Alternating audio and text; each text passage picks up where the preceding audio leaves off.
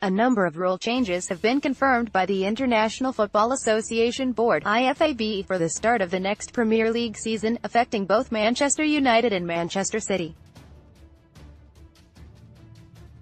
The most notable alteration has been made to the handball rule, as goals scored or created by the use of an accidental handball will no longer stand.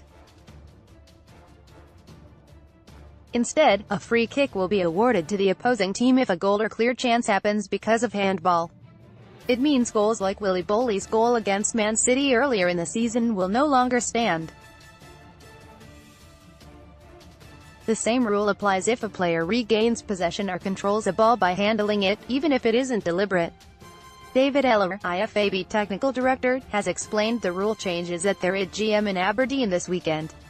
Deliberate handball remains an offense, he said. In the past we've managed to improve the laws by focusing on outcome rather than intent. What we are looking at, particularly in attacking situations, is where the player gets a clear unfair advantage by gaining possession or control of the ball, as a result of it making contact with their hand or arm. There has also been another change to the handball rule in that if a player's arms extend beyond a natural silhouette, and it strikes their hand, a foul will be given regardless if it was intentional or not. We've changed it to say the body has a certain silhouette, Eller continued.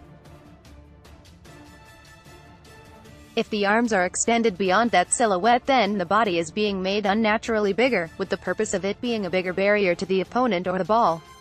Players should be allowed to have their arms by their side because it's their natural silhouette. The IFAB have approved a number of other changes, too, in attempts to prevent time wasting and increase fairness in competition.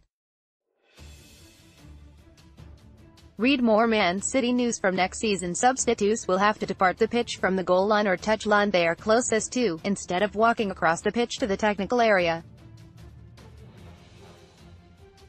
Also, a dropped ball may be given in certain situations if the ball hits the referee. Goalkeepers now only need